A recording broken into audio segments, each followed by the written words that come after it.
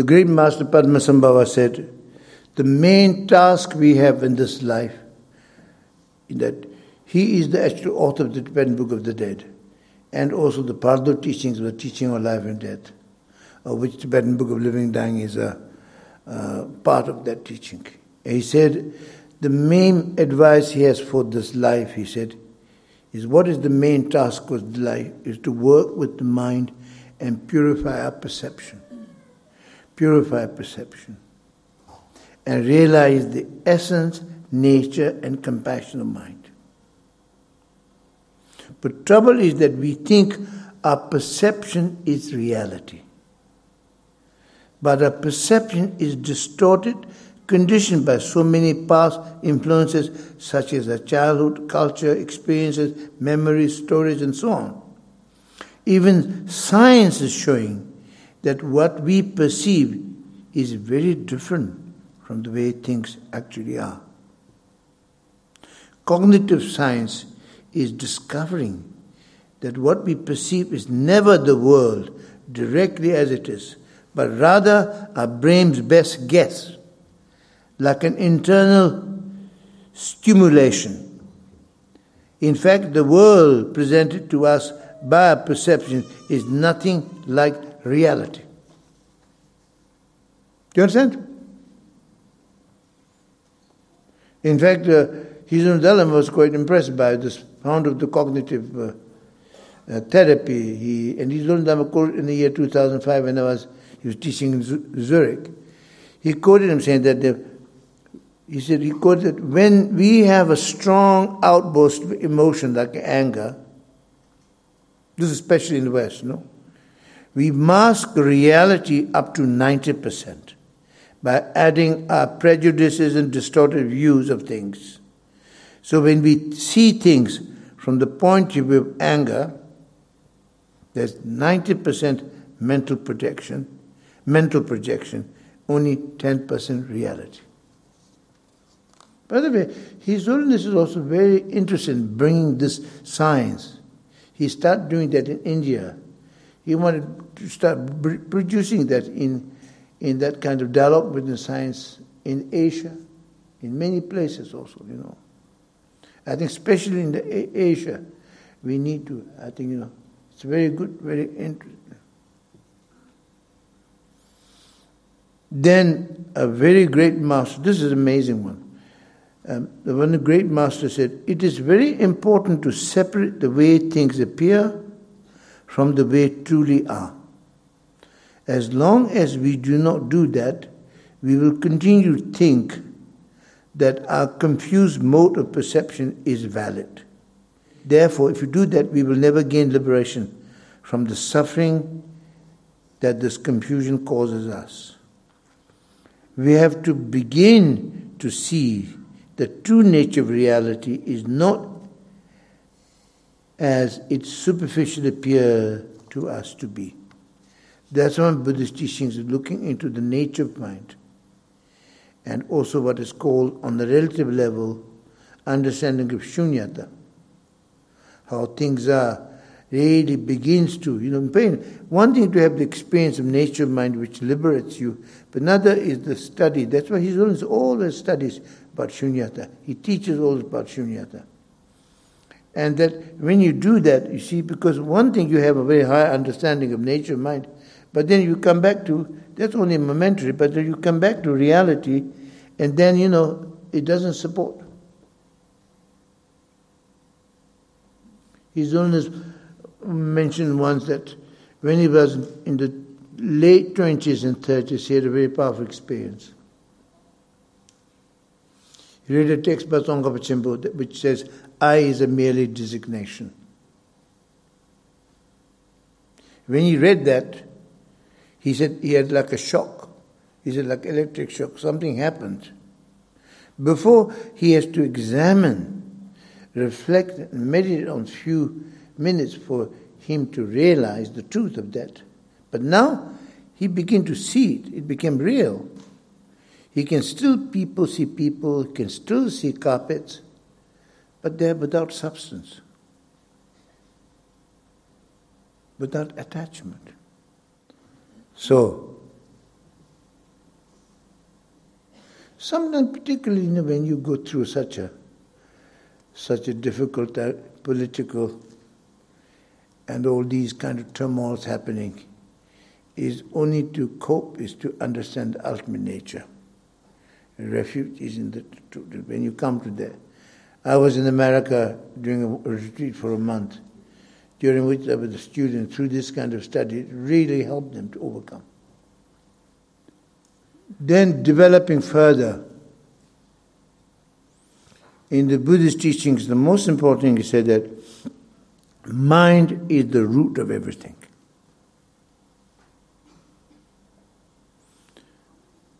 It's called in Tibetan Kunje Jalpo, meaning mind is the universal ordering principle, is the creator of happiness and creator of suffering. Creator of what we call samsara, the world of suffering, and creator of what we call nirvana is the mind. In fact, samsara, definition of samsara is the cycle of existence of birth and death characterized by suffering, determined by harmful emotions, action, karma. In fact, the great master Shantideva, his demonstration of what samsara is something like that, which I find it so moving. Though longing to be happy, in their ignorance, they destroy their happiness as if it were the worst enemy. You got that? Though longing to be happy, in their ignorance they destroy their own happiness as if it were the worst enemy.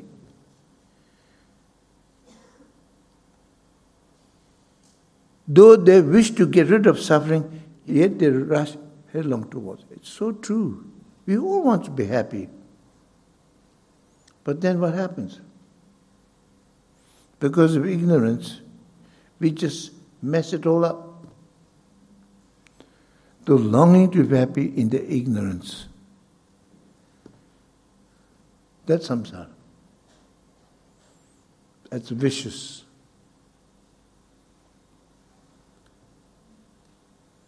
It's like the Mexican soap opera. They're very good.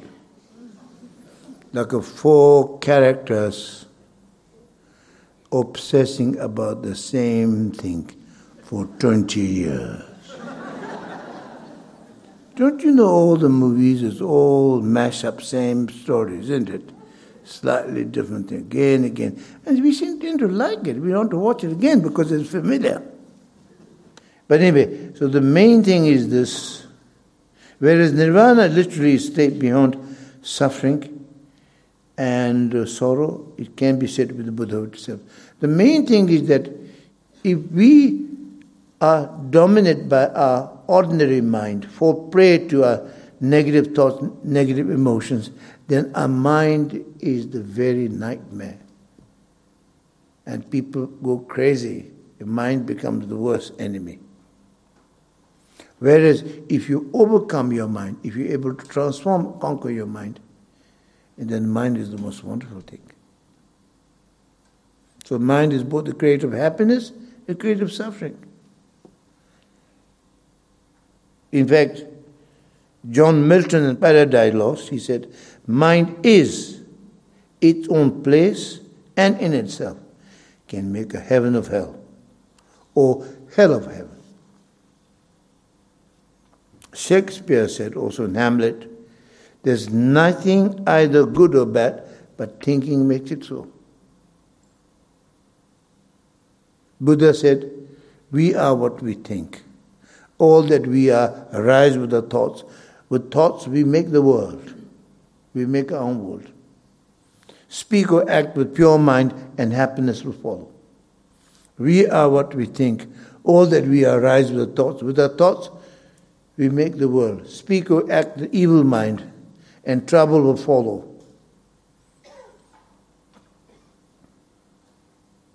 Like an ox that draws the cart.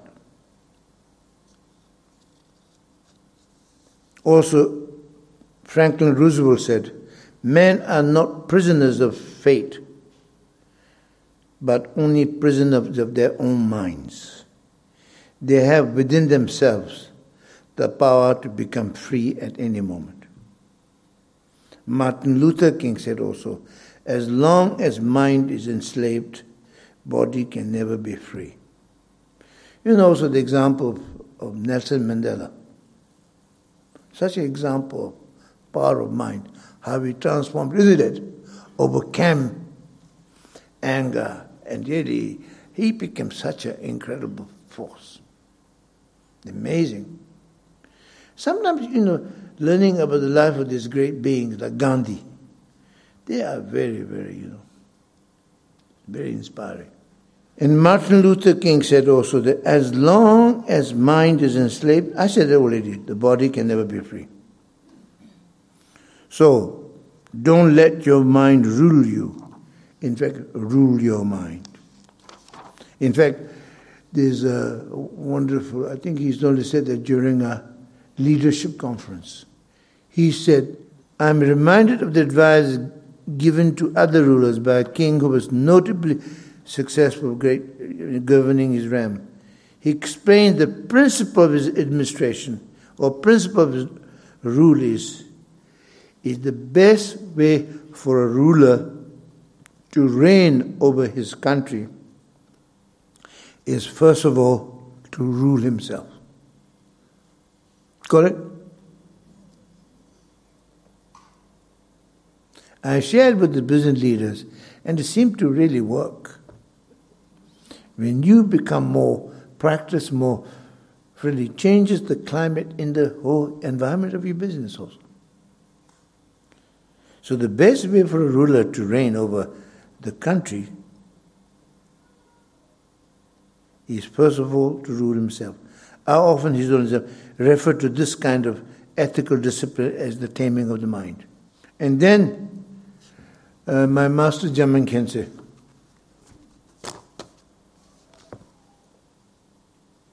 of course I can speak all this directly, but I then wrote all these points, which are from many of my teachings, so that the main points are not forgotten. You got it? So you get the best.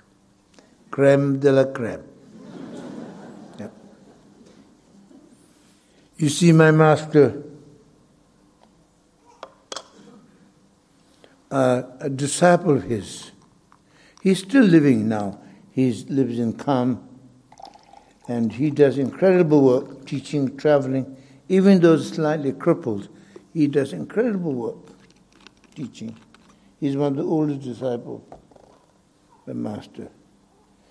His name is Sogyal Rinpoche. So he, when he was young, he wrote a little note to my master and asking him, would you grant me some blessing? He said, Ngula chinlap sar choba kayans, ni ran tangnan tan temun zena, chinlap jumal tasam mede, ransen ta madak na le, chindur shibi yena mebichers. Clear? He asked him, would you grant me some blessing? Whereupon my master says, well, it would be difficult for someone like me to confer blessing. Because it happened also to Choji Padne Atiya, this great master, He, a disciple his, is a very cozy one, He kind of came to Choji, bent very low to Choji Padne, and she said, oh Choji, would you grant me some blessing? He bent very low.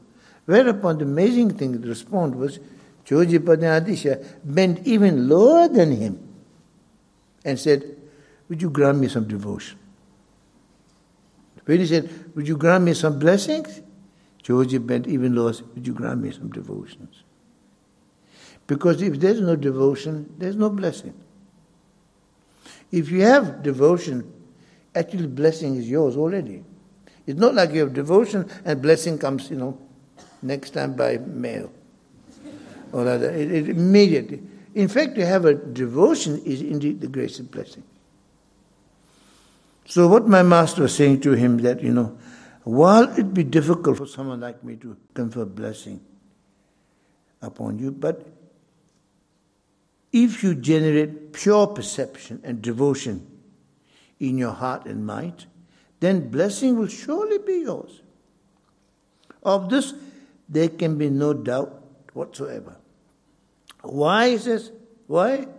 Because aside from the pure and impure perception in your mind, there's no one who can bind you or change you or set you free. If your mind is impure, you're in samsara, chained. If your mind is pure, you're liberated. I find this so amazing. Aside from the pure and impure state of mind, there's no one can bind you or set you free. We are our own master. So our mind should be free. That's why the main advice I've written in the Tibetan Book of Living Time, at the moment of death, what's the most important things? At the moment of death, let go of attachment aversion. Because it doesn't work. Keep your heart and mind pure. Most of them keep your heart and mind pure. And unite your mind with the wisdom mind of Buddhas. And rest in the nature of mind. So keeping your heart and mind pure. When we realize that the mind is the root of everything, it brings us great hope, because basically we realize that, it's up to us. Happiness is up to us. Suffering is up to us. In fact, I remember one student of mine who was always not happy. Always. Nothing could bring him happiness. And so, he was absolutely fed up. So one day he came to me saying, I'm fed up. What I'm going to do is now, whether I'm happy or not, I'm going to be happy.